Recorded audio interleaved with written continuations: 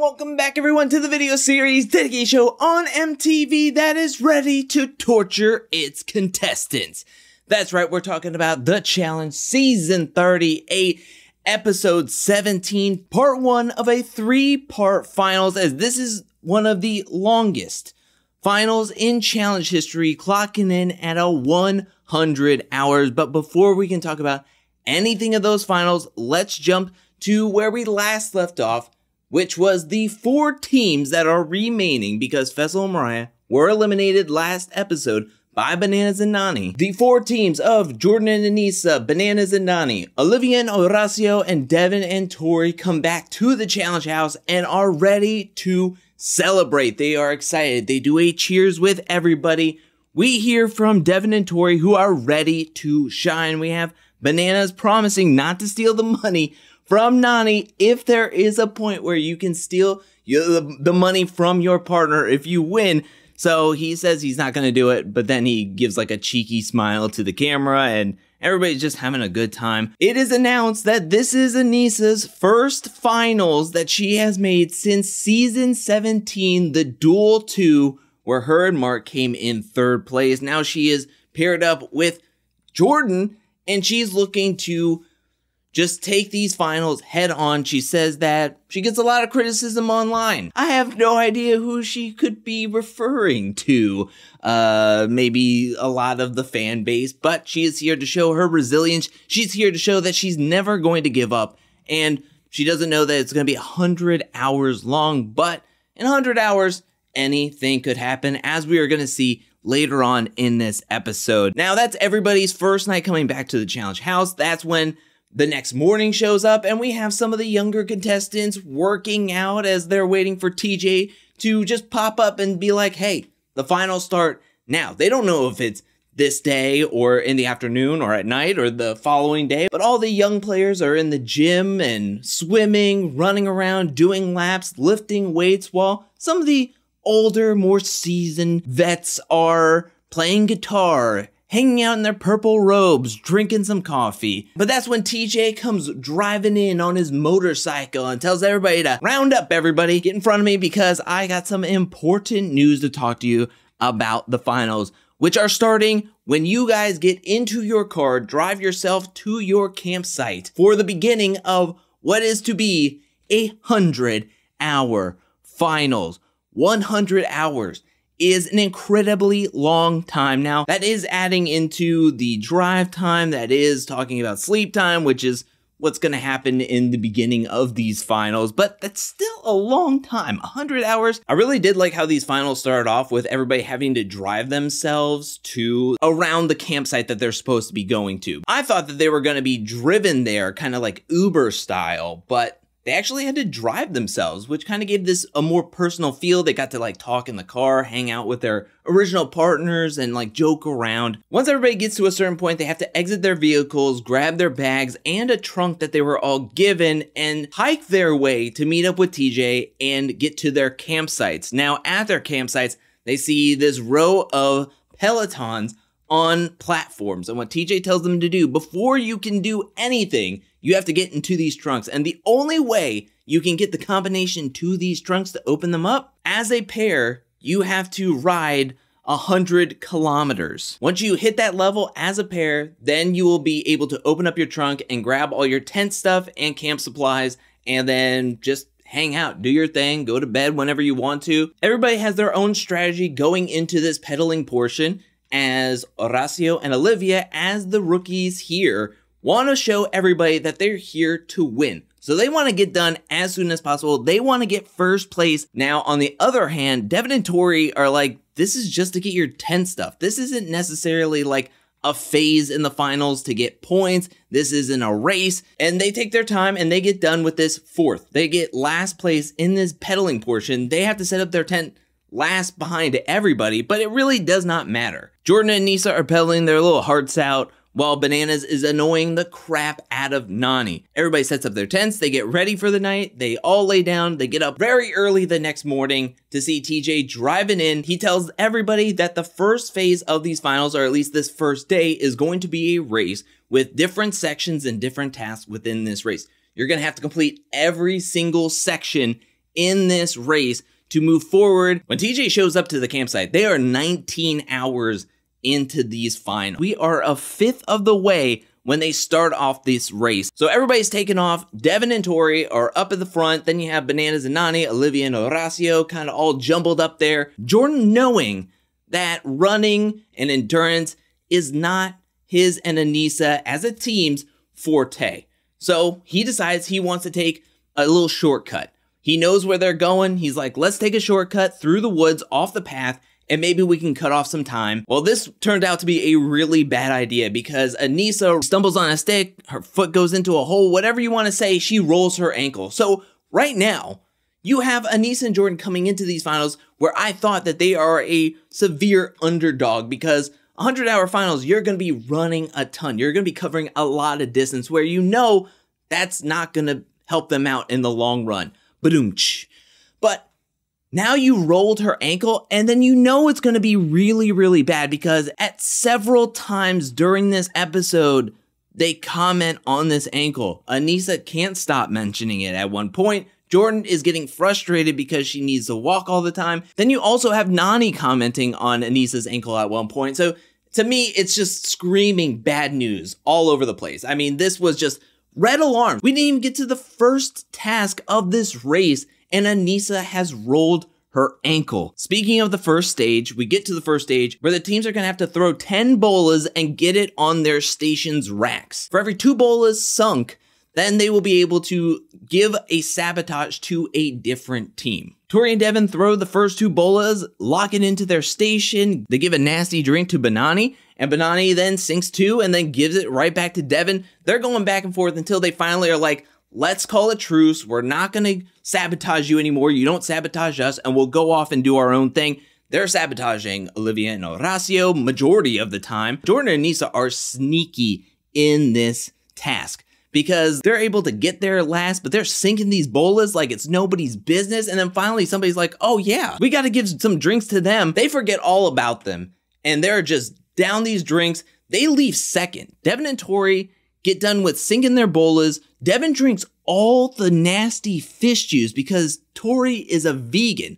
I mean, come on now. If that's not a true friend to drink all these nasty big beer glasses of nasty fish juice that some were saying that tasted like mayonnaise, ranch, tuna, and maybe prosciutto all ground up into one, that is nasty.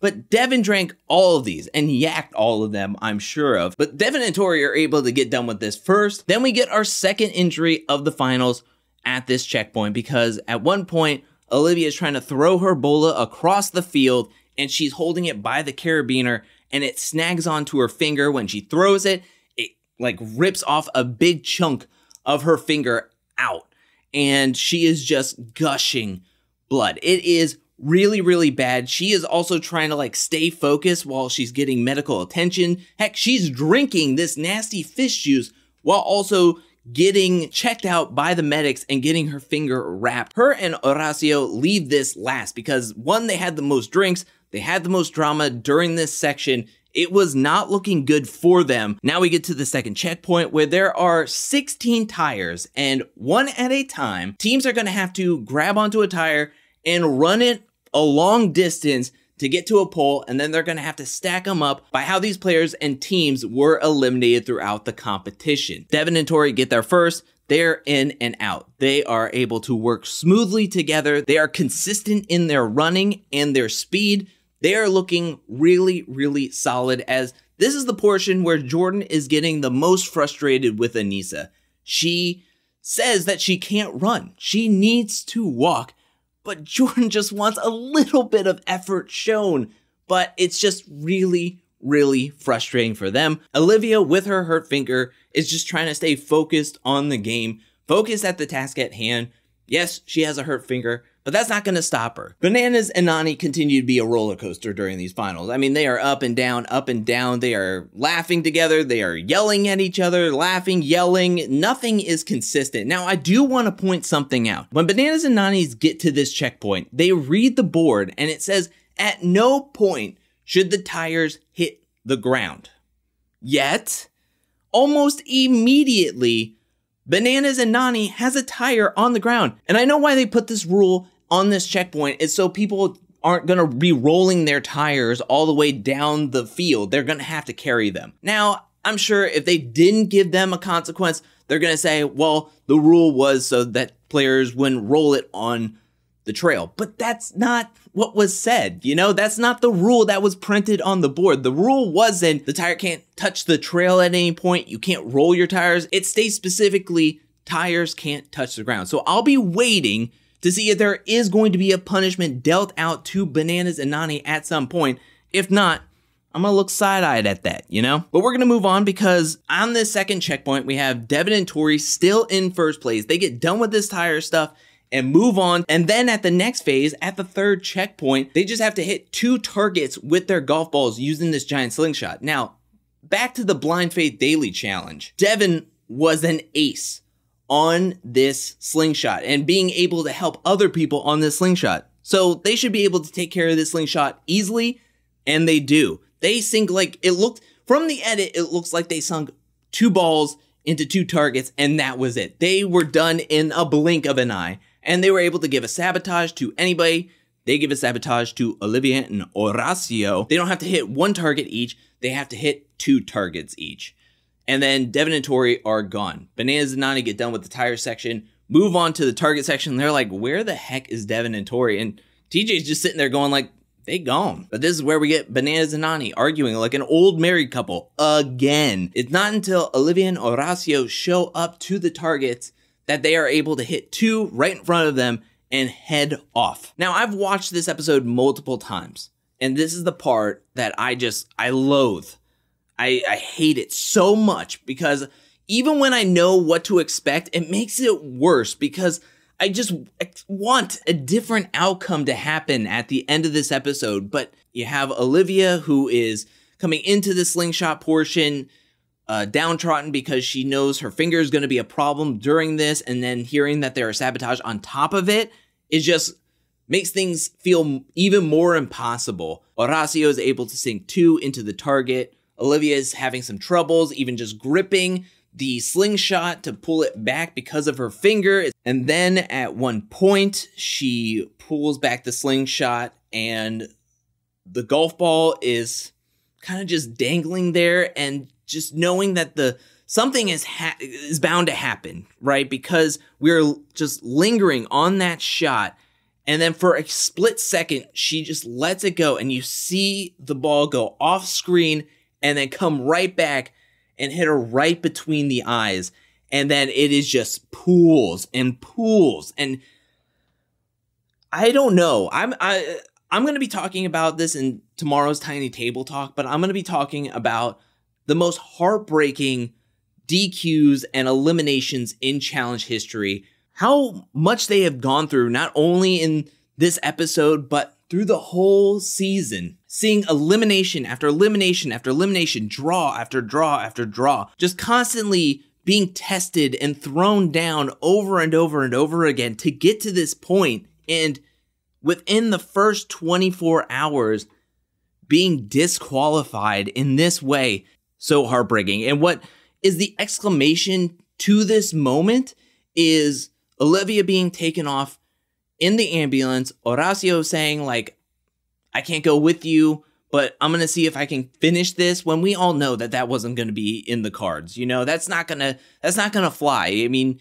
he was trying to tell everybody that I'll do extra work. I'll do double the work. Just let me stay and compete for both of us. TJ said it in the beginning of the episode that as long as both players are in here fighting, then you can stay in this game. But Olivia is taken to the hospital and deemed unfit to finish. I mean, she is being medically DQ'd. And that's when TJ tells Horacio that you're done. I mean, this is the end of your season. And Horacio just lets out everything. I mean, an executive producer has to come out and tell him, like, if there was something I could let you do, I would let you do it, but I just can't.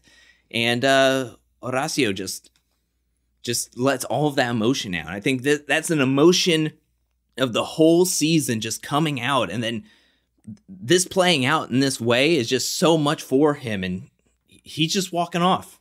He's walking off, and this was just a tough way to see a season end absolutely heartbreaking. I don't know what else to say about it, but it was just a sombering moment as you see Horacio kind of walking off and Anissa asking, hey, is everything okay?